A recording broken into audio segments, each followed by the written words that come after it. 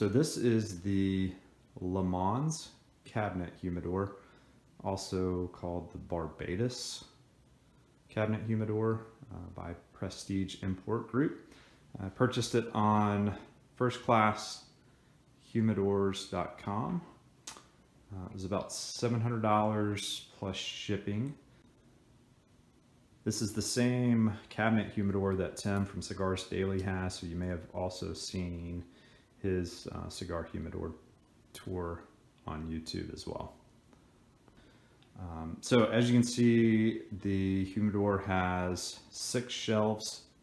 The website says it will hold about 2,000 cigars, but with my experience of humidors, usually if you take whatever the number stated that it will hold and divide that by 2, that's probably more accurate. I don't know how many cigars I currently have in there, but it's probably, I don't know, close to about 600 or so. It's pretty tight. If you stacked it up with, only boxes of cigars, you may be able to fit, 1,500 or 2,000, but realistically, 600 to 1,000 is probably about the max.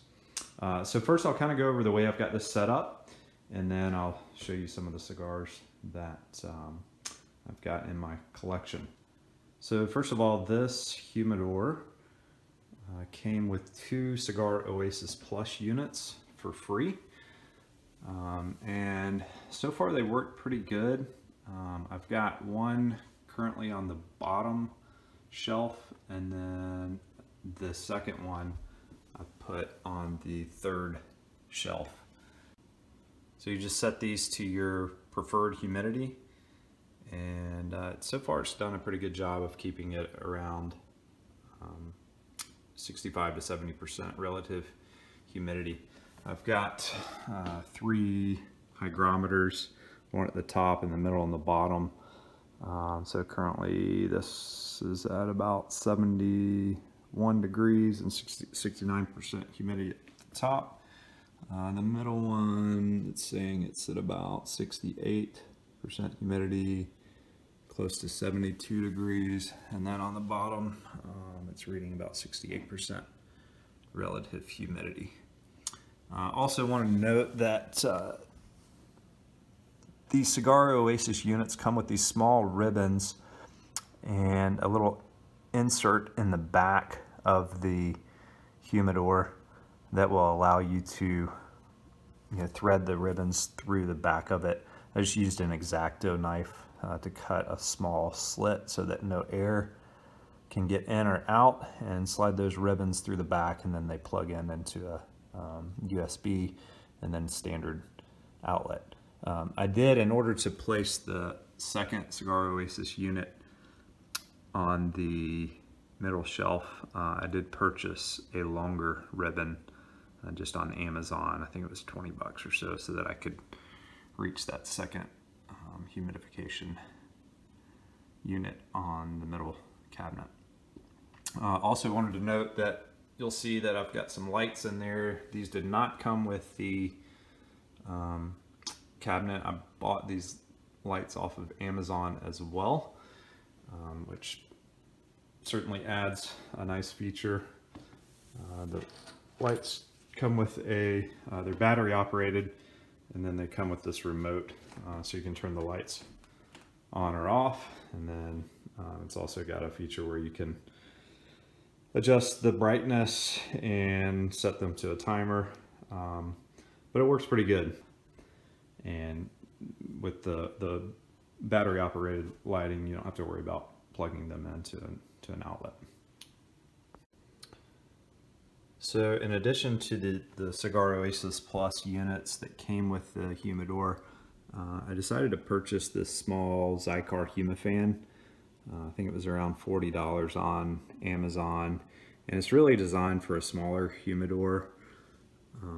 But since I already had the 2 fans that came with the unit, I decided to get another just smaller fan so I could get some more air circulation to the top shelves of the humidor. So I'll go ahead and open this up and show you some of the cigars that I've got stored in here.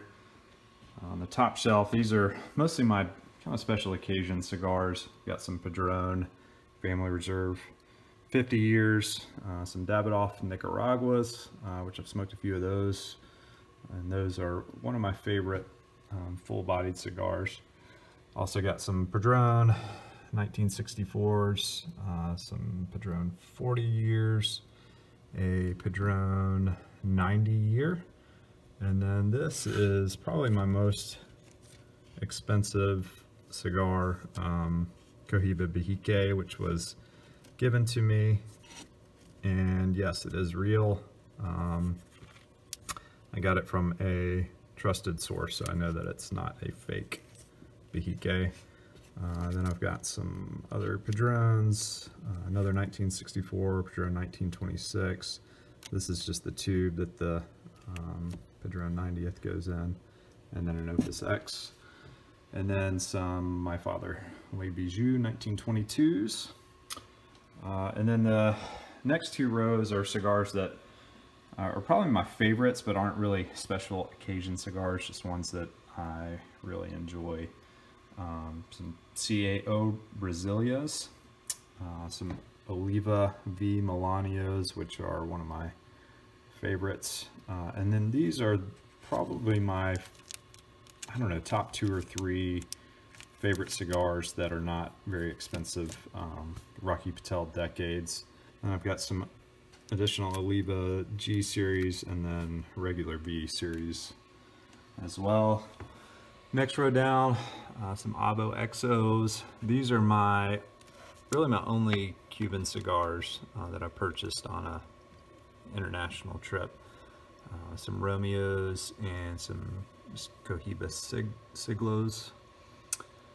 Then next to that, got some Liga T52s, and then also some Liga Privada number 9s. Drew Estate Undercrown, some Tatuaje tattoos, and then some regular Padrones, 1000 series, both in natural and Maduro, which I enjoy. Some Cro-Magnons, Arturo Fuente Hemingways, and some Ashton VSGs. And then the next row down, really the bottom 3 rows are just mostly samplers, 5-pack, 10-packs that I purchased online. This is just a CAO sampler that I got. I've got a couple of CAO blacks. I believe this is the CAO VR Italia, CAO MX2, and then a CAO flathead. A couple of Rocky Patel 1990s. Let's see, this one is a Rocky Patel The Edge. And in the back there, I've got some Sancho Panza Cinco Vegas Punch. What is this one here? Monte Cristo Medianoche. Some Romeo 1875s. Looks like those are Alec Bradley, Sun-Grown, some La Aroma de Cuba, and then some Diesel cigars. A couple different versions of Ave Maria, which are Cigar International's, one of Cigar International's exclusive brands. A couple of the La Gloria Cubana Serie R's, some My Father, Flor de las Antillas, probably not saying that right, Monte Cristo Hyde Parks, some Man of War Ruinations, and some Don Diegos. And the next shelf down, got some Alec Bradley Prensados, Partagas Blacks, some Perdomo 10-year Champagnes, Laranjas, AJ New Worlds, some Cohiba Red Dots, and then these I haven't tried yet. These are the Rocky Patel Decade in the Cameroon wrapper. Some La Polina Blacks, some Rocky Patel, what are those? Sun-Grown Camacho Triple Maduro, some more Diesels, H. Upmans, and Ramon Bueso Genesis the Project.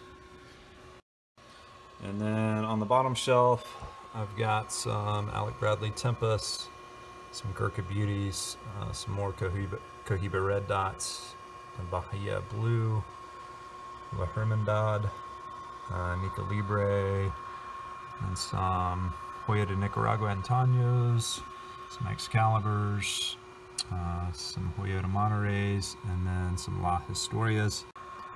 And I've also got a box of Drew Estate Herrera Esteliz that I haven't opened yet, and another box of Oliva Serie V Milanos, and then a couple 10-packs of Drew Estate Muats.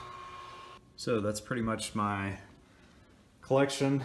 I also have this desktop humidor, which was given to me along with about 50 Crossfire cigars, which is Crossfire is a brand out of Dominican Republic.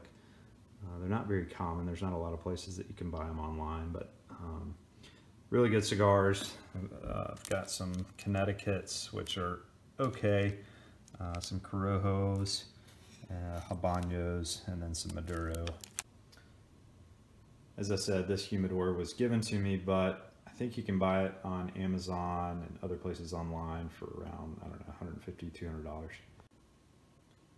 And then lastly, I've got these acrylic jar humidors that I keep my infused cigars in. I'm not a huge infused or flavored cigar fan, but I do like to have some infused cigars every once in a while. And I was told that you really want to keep your infused cigars separate from your other cigars just because of the flavors that are in them.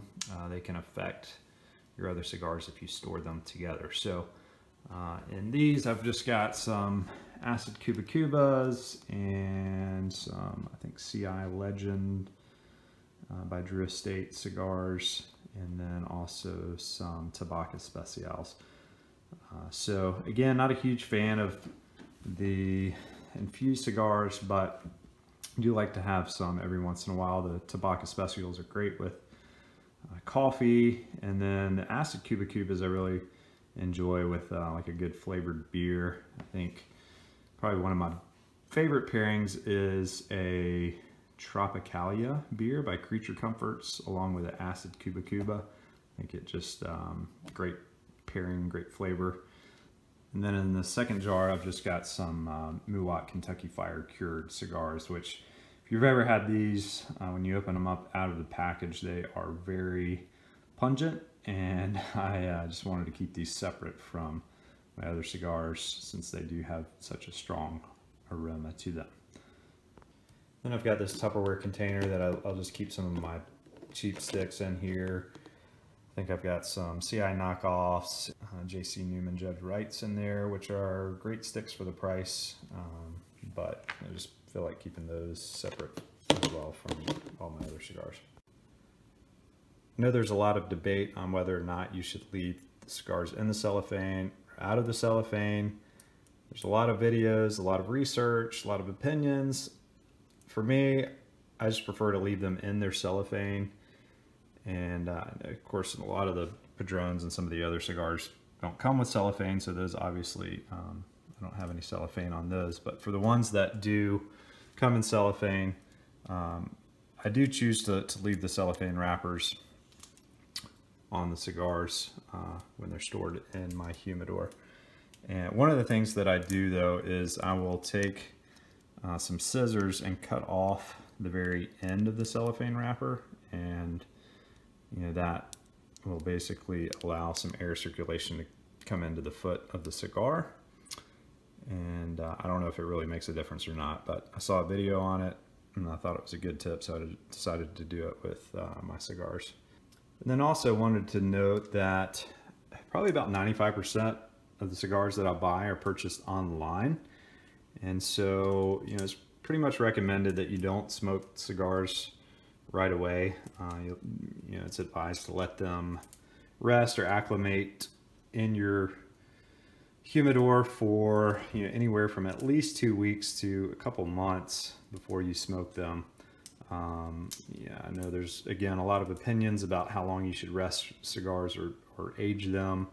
I tend to think that a minimum of 2 weeks is recommended before I'll smoke my cigars. But another thing that I'll do is on the cellophane wrappers, I'll just take a Sharpie and I'll write the date and the month that I purchased the cigars or that I received the cigars, and that way when I'm pulling them out of the humidor, I'll know if they're a month old or 6 months old, and then I can take a mental note of whether I prefer the cigar, or if I can tell a difference between the burn or the taste, depending on how old the cigar is. So that's just what I do. I'm still kind of experimenting with different cigars and trying to figure out if it really does make a difference to rest the cigars for a long period of time. Hope you enjoyed this video. If you liked it, give me a thumbs up. Feel free to share it with others, and also feel free to leave any comments below. Thanks for watching.